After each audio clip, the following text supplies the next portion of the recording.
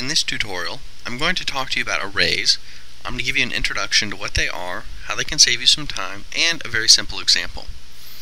Now, an array is basically just like a regular formula or regular function.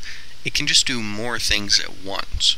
So it allows you to save steps, basically, and save time.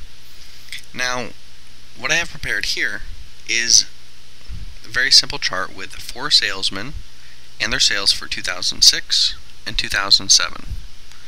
There are a few things I want to find out: the average sales for 06 and 07, and then I want to find out the average sales increase from 2006 to 2007.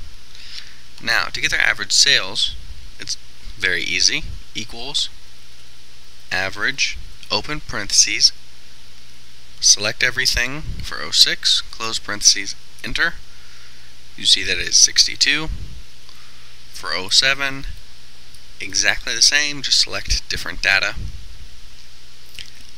And there you go, average sales for 06 and 07. Very easy. However, to get the average sales increase, we have to have an extra step. Now, the extra step includes adding a new column. So, without an array, you have to do it like this. You have to set it up where it goes equals this minus that to get the increase. Then copy all of that down. Then on average sales increase equals average, and select the increase column. But that takes more time. So if you want to do it really quickly, you can use an array to find the average sales increase. So let's do that real quick. Delete this column. Delete what's in here. Now let's create an array to do the exact same thing. You create it basically the same way. Equals average, open parentheses, but this time we're going to select the entire sales for 2007 minus 2006. So average of sales for 2007 minus 2006. And we're selecting ranges here, not individual cells.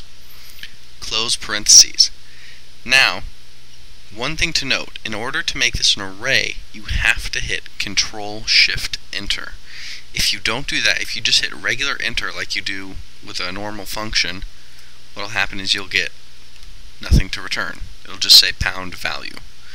So double click, hit Control-Shift-Enter, and then you get the average sales increase of 6. But you've done it without the column for sales increase here. So it saved you an extra step.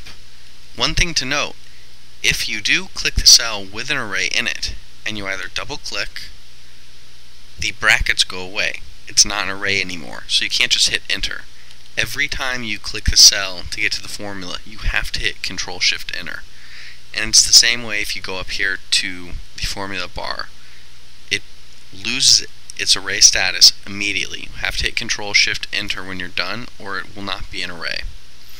And that's a very simple introduction to how to use arrays to save some time.